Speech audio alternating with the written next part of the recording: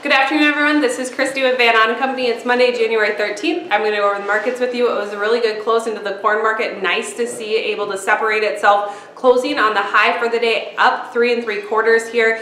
We are now back up close to that 390 level that offered a lot of resistance for the last 3 weeks or so. We were only able to muster up one close above it, and we're going to see what's going to test this market moving forward to see if we can get through that level and get up to your next price counts of around 402 and then 408 off the March futures.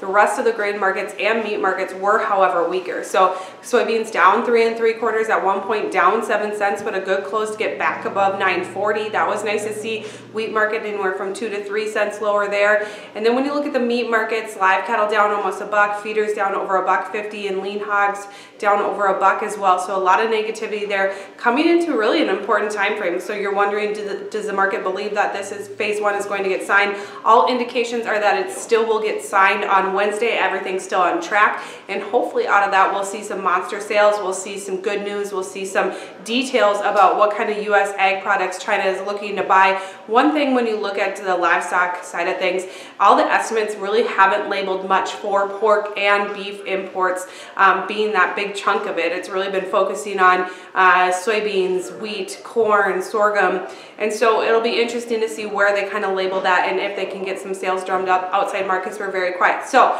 2 more days until that signing. Hopefully it happens, and we'll see what it does to this market. I do have to close with the disclaimer: trading in futures and option involves risk loss and is not suitable for all producers. This is a solicitation. Have a great day.